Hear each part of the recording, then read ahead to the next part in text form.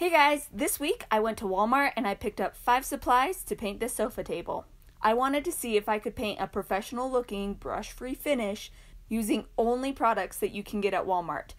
I grabbed some Waverly Chalky Paint, a Best 2-inch paintbrush, some Gator sandpaper, Clear Shellac, and Minwax Polycrylic.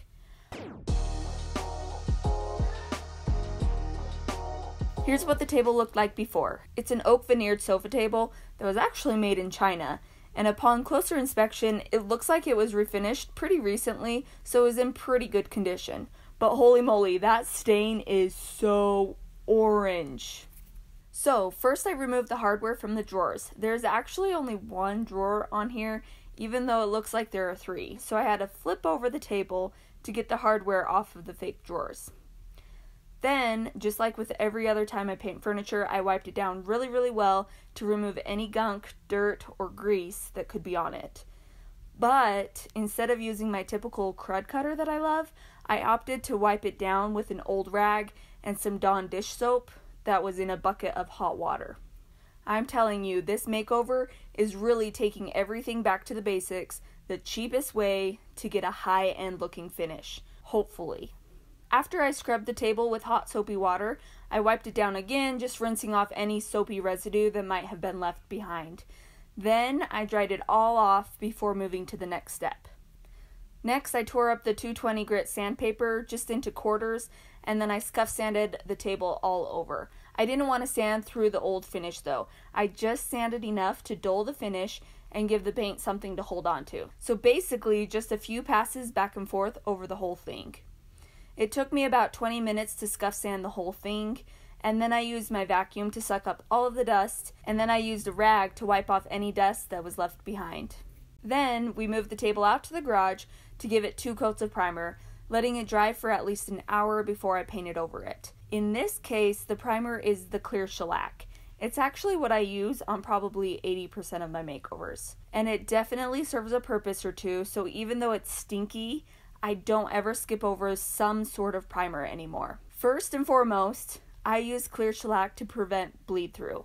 And if you've never painted wood before, you probably have no idea what bleed through is, but let me tell you, it is a big pain. Basically, bleed through is when wood tannins or the dye in the stain bleed through your paint. So it looks like orange or pink splotches in your paint job, but no matter how many coats of paint you put over it, it won't go away. Shellac is one of the only things that will actually block bleed through. You can get shellac primer that is tinted white, but I love to use the Clear Shellac so I can distress the paint a little. I also like the spray can instead of brushing it on because it goes so much faster than brushing. Sometimes I joke that the piece looks exactly the same as it used to at this point, because the shellac creates a bit of a shiny finish, but I promise the shellac actually helps the paint stick better even though it looks shiny again. After the last coat of shellac dried for an hour, we moved it back inside to paint. I chose this Waverly Chalky Paint in the color Moss. Since I really wanted a brush-free finish, I added a little bit of water to the paint. So I poured about 1/3 of the container of paint into a separate plastic bowl.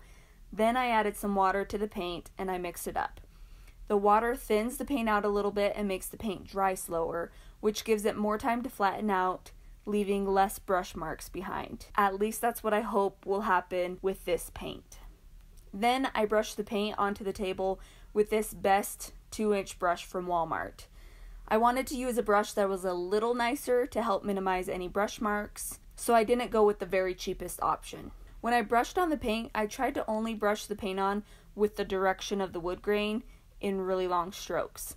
I also didn't load the paintbrush with very much paint to help avoid any drips that might happen because of too much paint in one area. And then I was on the constant lookout for any drips that did happen, so I could catch them and brush them out before the paint dried. When I got to the drawer, I removed it and painted it on its own. Since I couldn't afford any tape for this project, I was really careful to only get paint on the drawer front and not on any other part of the drawer. By the time I got around to the drawer, the paint on the table where the drawer goes was dry, so I just put the drawer back into the table to let it dry. When I got to the legs, I actually went against the grain to apply the paint. I found that it's easiest to brush horizontally and kind of slap it on instead of going with the grain. But if you do this, be really careful to not have very much paint on your brush because paint can easily go flying once you start slapping. Trust me, there are paint splatters on my wall. The crazy thing is that brush marks are pretty much non-existent, even going against the grain on the legs here. So I slowly just made my way around the whole entire table until there was a coat of paint all over it.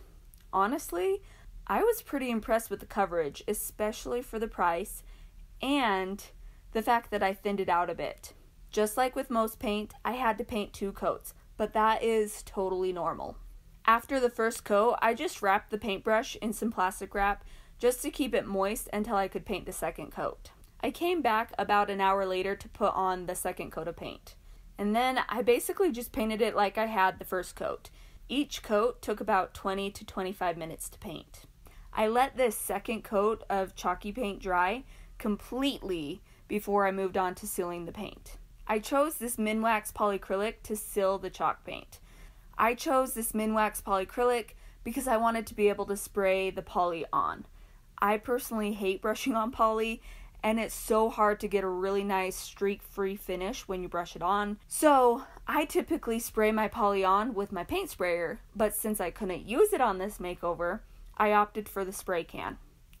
Side note though, I typically only use Varathane's brand of water-based polyurethane in the quart can.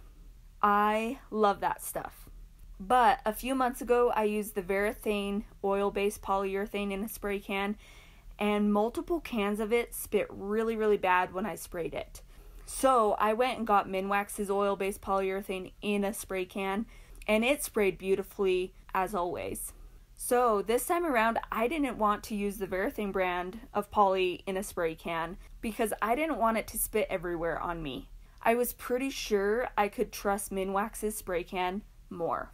Anyway, I sprayed 3 coats of polycrylic on this table, letting it dry for about 45 minutes between coats. Between the first and second coat, I lightly sanded it smooth with the 320 grit sandpaper to distress the paint a little bit more, but mostly to make it feel really smooth. Before I sprayed any poly, I shook the can really, really well for 2 minutes, and then I kept the spray can about 12 inches away from the table.